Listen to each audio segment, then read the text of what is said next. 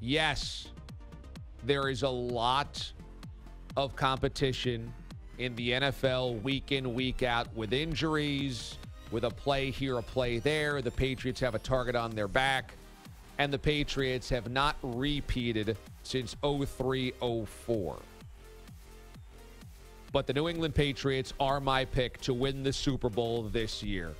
They are the best football team in this league, and what we've learned is they handle expectations as well as anybody. And here is the key, here's the crux. If there is a secret sauce to the Pats' success, it's that Belichick and Brady provide the perfect tandem in that they never are satisfied. There is no exhale from them.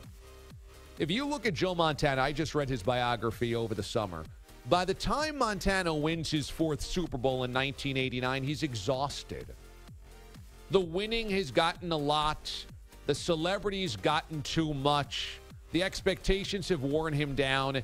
And when he finally goes to Kansas City in 92 and 93, those are not moments, or 93 and 94, those are not moments where he is really grinding, looking to win a Super Bowl. He just wants to finish off his career on a healthy note by playing 16 games. The winning's already been done. Bill Walsh is part of that same dynasty, retires in 1988 after a Super Bowl win. Worn down health-wise. The vigor just wasn't there anymore. Jimmy Johnson bolts after just 2 Super Bowls. I can't work like this.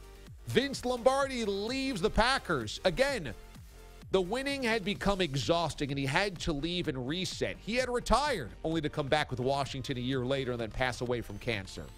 When you talk about these dynasties, Bill Walsh had to walk away. Chuck Noll lost his effectiveness, was no longer drafting the way that he once did in the early 70s.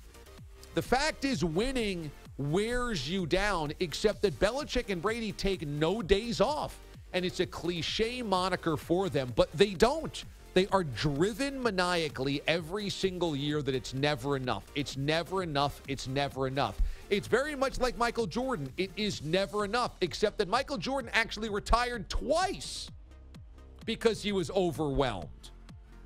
These guys have this innate ability to never be satisfied. It's never enough, and to never allow the celebrity or the pressure or the expectations or the winning to overwhelm them.